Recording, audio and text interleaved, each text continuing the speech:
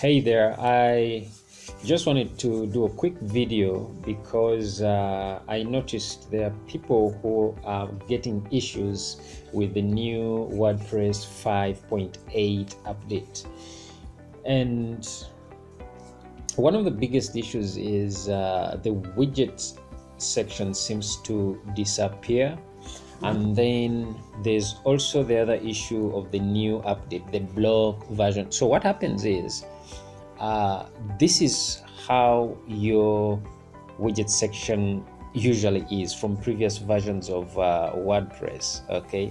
But then if you go ahead and update, and we get in the new WordPress 5.8, they just did 5.8.1, I think. They just did it recently, either yesterday or so. But the update was actually a security fix, which has been applied to all the other previous versions, I think up to 5.4. Yeah, so 5.4 up to 5.8, they got a new security update just recently. So let's talk about 5.8, forget the one. Once you update and you go to 5.8, okay,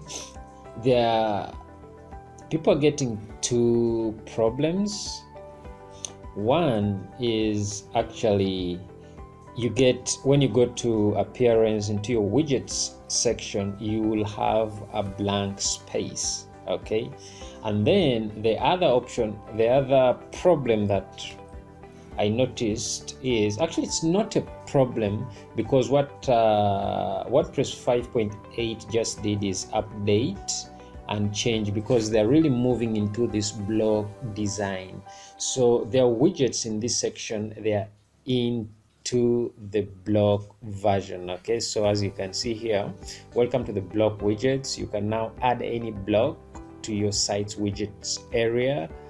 Don't worry, all of your favorite widgets still work flawlessly, okay? So they will still work, but it can get confusing if you are not into the block design, okay? But the good thing is, if you want to stick with your old widgets, just get the classic widgets plugin, okay? So easy fix is to come down here, click on that,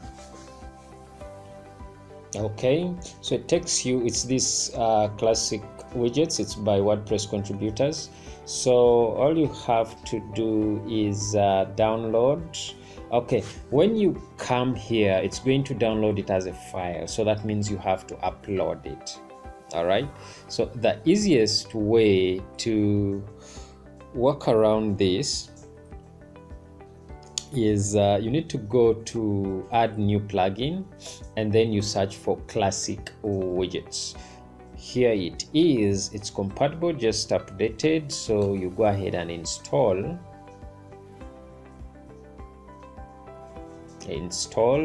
and then we can activate it. Okay, so once it's activated,